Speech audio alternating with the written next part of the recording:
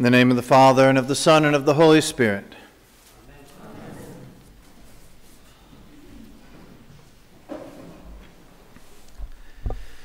There are all sorts of ways that we connect.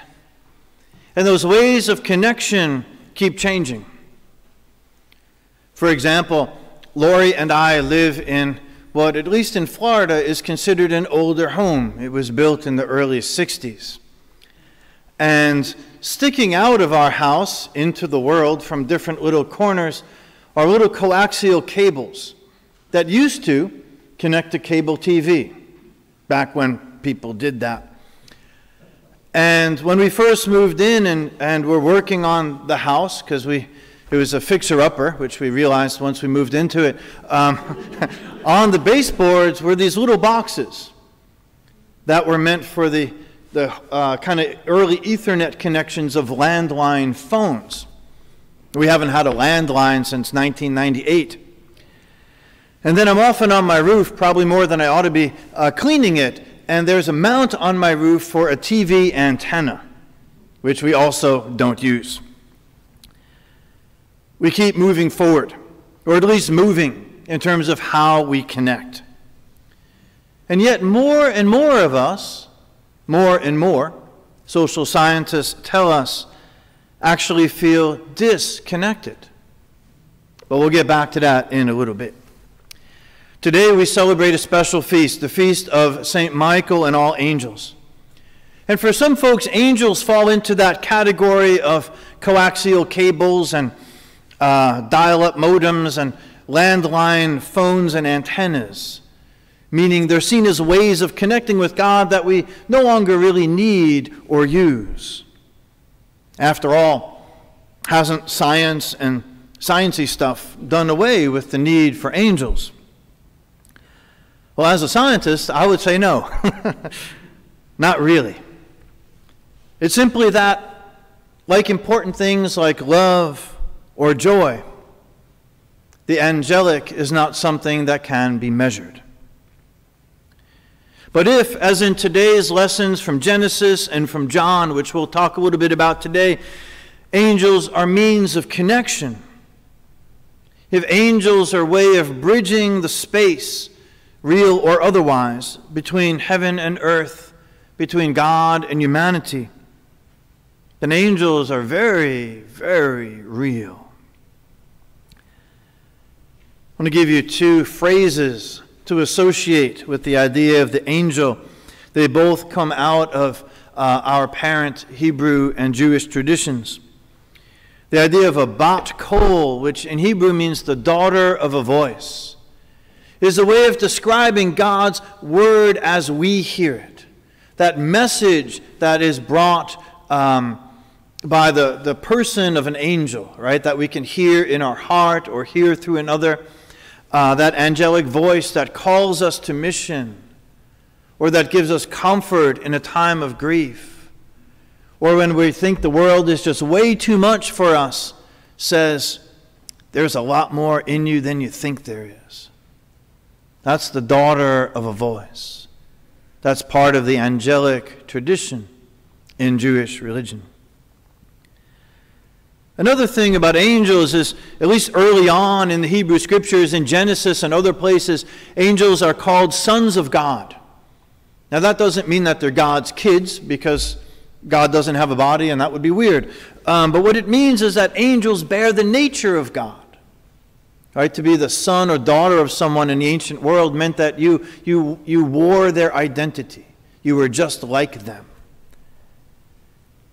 And so the angels are the means by which we experience the nature of God. And there are stories of them all over Scripture. Jacob, Samuel, Mary, Jesus' mother, Joseph, all of them received God's call through the voice of an angel. And if we read those stories where angels show up in the Scripture, we learn one primary thing, that when the angel talks, our job is to listen. No wonder so many people don't believe in angels anymore. We as a culture, I believe, have kind of lost our ability to listen. A little bit like Nathaniel in our story today. See, the folks who pick what we read sometimes leave out the more awkward parts. Do I have your interest now? Yeah, right. All right. So what is the awkward part, right? Right before Nathaniel shows up and says, "Wow, Jesus, you are the Son of God," Philip says to Nathaniel, "Come check out this guy, Jesus. We think he might be the Messiah." And Nathaniel says, "He's from Nazareth. What good could come out of Nazareth?" Right? Put in your least favorite town and fill in the blank, right? Nathaniel was the kind of guy who thought he knew it all. If he knew where Jesus was from, and this was true in the ancient world, and knew his family, he would know everything about him. No surprises left. What Nathaniel had to learn, what all of us need to learn if we want to see the angels, is to learn to listen so we can listen to learn. So let's back up from Nathaniel for a minute and go to this Jacob story that we begin our readings with. Right? Jacob has this amazing experience. He's kind of on the run somewhere. If you read a lot about him, he's either tricking someone or getting tricked, and he's always kind of running to or from somebody. And he lays down, he goes to sleep, and he has this amazing vision. He sees this connection between the worlds, right, like a ladder, and these angels coming up and down, right, all this communication. He sees how all is in communion, all is connected. In Christian terms, we would say how all is the body of Christ. He says, "The Lord is in this place, and I did not know it." How often does that happen in our lives, right? Looking back, wow, the Lord was in this place, in this chapter of my life, in this hard thing. I didn't know it, but now I do. And so this nondescript place becomes, in Jacob's word, the house of God, the gate of heaven. And can't that be every place? Now let's go off book a little bit about Jacob here. There's another story about Jacob, and there's a reason I'm telling you this story, that he wrestles with what is called, in the tradition at least, an angel. He wrestles with an unknown figure all night. And he doesn't lose, but he doesn't win. And he gets his hip dislocated. And this angel, this being, blesses him and changes his name from Jacob, which means trickster, usurper, person of guile, to Israel, which at the time of Jesus was thought to mean one who sees God. We don't translate it that way today, but doesn't matter right now. So there's that Jacob story. So let's get back to Nathaniel. A lot of moving pieces. Everybody with me? Jacob, Nathaniel, angels. All right. Jesus calls some disciples with a miraculous catch of fish. He calls some disciples because they experience or are the recipient of a healing miracle. He calls some disciples because they see him turn water into wine. But in the case of Nathaniel, he calls a disciple with jokes and humor. We miss a lot of Jesus' humor. He was funny, right? And we miss a lot of Jesus' humor because we read it processing down an aisle in another language. If you've ever heard a comedian translated, if you've ever seen a comedian and had to read subtitles, it's not very funny. And so we miss Jesus' humor, right? But here's what he says. He says, "Here is an Israelite in whom there is no guile." Remember, Jacob meant guile, right? The word Jesus used here in Aramaic when he spoke this would have been related to the name Jacob. Here is an Israel in whom there is no Jacob. But they're the same person. So it's a play on words. And there's a second layer to the joke because Israel means one who sees God, but Nathaniel thinks he's seen everything he needs to see about Jesus. And so back in the day, this was really funny. You had to be there, a geography joke, right? It's an inside joke, but it was a funny joke at the time. And when Jesus says, "I saw you under the fig tree," that too has another meaning. It doesn't literally mean he saw him sitting under a fig tree. Being under the fig tree means being at home, being in your natural habitat, being yourself. So Jesus is really saying, I know you. I know who you are. He had met Nathaniel before. He knew him. Nathaniel forgot. you ever been in an awkward situation? Oh, I don't believe we've met. And the person says, sure we did. 1978, French Riviera, whatever. This was Jesus and Nathanael. He knew him already. And so Jesus is saying to Nathanael in a poetic way, meant to draw on the Jacob story we hear, right? He follows up his joke by another reference to Jacob with the ladder.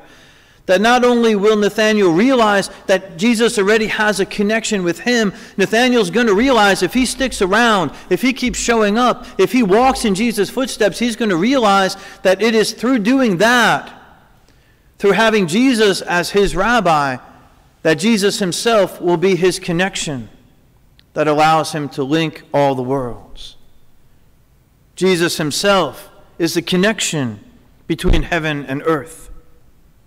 So in angel language, the angels move up and down Jesus himself as the great tree of the world, or as Jacob's ladder. Nathanael will see how all is in communion, all is connected, all is the body of Christ. It's a pretty big promise. And we can read into that promise and think about it this way. If Jesus already knew Nathanael under the fig tree, meaning he knows him in his natural habitat, he knows everything about him, and in spite of that welcomed him, because we're all off our guard in our natural habitat, right? Perhaps Jesus already knows each of us too in our natural habitat, in all the creases and recesses of our hearts, and welcomes each of us as well. And if Jesus promises Nathanael that he will truly see the connections that his name as a true Israelite implies, perhaps Jesus is saying that you and I and each of us too can learn to see how all is in communion, all is connected. Perhaps we too can learn to listen to the angels. And if we listen, what are we going to hear? Let's turn to our reading from Revelation today. In this apocalyptic, poetic account of the struggle for good, for God's kingdom, we hear the story of how Michael and the angels, right, who represent this connectedness of all reality, has already defeated the devil, the Satan, right? Two terms, first in Greek, then in Persian, they both mean the accuser. Has defeated this one who accuses, right, who breaks connection. And we need to remember that what happens in the ancient world in heaven determines what happened on earth. So it's not like earth is here, heaven is there, and they each have their own deal. The heavenly realm informed what happened on earth. And so when we read this kind of story about this great serpent being thrown down to earth after being defeated from heaven, it doesn't mean that the earthly realm is the loser's corner in a heavenly battle. What it means is that the same victory of the angels, the same sense of communion, of connection, of community, has already been won here. That same victory of communion, of connection, of community can already come to life more fully here and can never be vanquished. Because things that happen on earth happen as they do in heaven. We'll pray that in the Lord's Prayer in a few moments. And so what do we do with all this on our day-to-day concrete living? I think the main thing is to be like Nathanael in this sense, that we need to put down our preconceived notions, put down our sense of already thinking we know it all and how everything works. And instead of saying, what good can come from Nazareth, learn to listen, to experience awe and wonder, right? I think that's what it means to listen, so that we can listen to learn. In our age of ever-changing connection, we're often disconnected from the two realities that are our natural built-in power sources, God and nature. And we need them both. We see in the story of Jacob and in the call of Nathanael the promise of a new connection, new communion with all of reality. The promise of an age of angels. And while our forms of outward connection continue to change and become more and more complex, I think we have two modems at home now. Like now this white cube has shown up. I don't know how to use the white cube, but the black tower no longer does anything, but there's a whole bunch of wires that at some point will disappear. As all these things change, we need to also remember, like Jacob and Nathanael, how to plug in to what doesn't change. That connection between the heavenly and the earthly. The deep communion that already exists among all of us and among the whole family of humanity and the whole ecosystem of the world. Let us, like Nathanael, put down any been there, done that attitude to come to wonder, to experience awe in nature, to learn to listen so that we can listen to learn. The daughter of a voice speaks to us. The sons of God swirl around us. The ladder unfolds before us. As we engage our planet and her people, will we too be true Israelites? That is, those who see God.